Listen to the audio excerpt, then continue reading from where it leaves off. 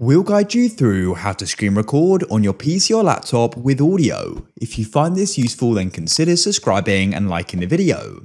If you didn't know, there's actually a built-in feature we can go and use to do this.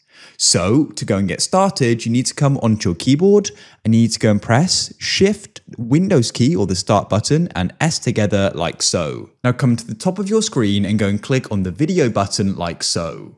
Your cursor will change to a crosshair, click, hold and drag from the top of your screen to go and select the area you want to go and do this with.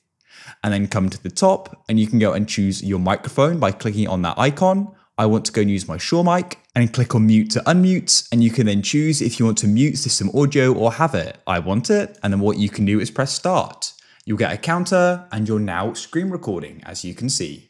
So go and record what you want to, you can pause it, and you can press the stop button at the top, as well as muting audio as well. I've finished, so I'll press the stop button, and there we have the recording. You can then play it back if you wish. The screen recording will be automatically saved to a screen recordings folder, and to find that, just go and open up your file explorer, click on videos on the left, and you should have a screen recordings folder, and here they are. You can then go and watch them back there and go and edit them or whatever. If you found this useful, then please leave a like.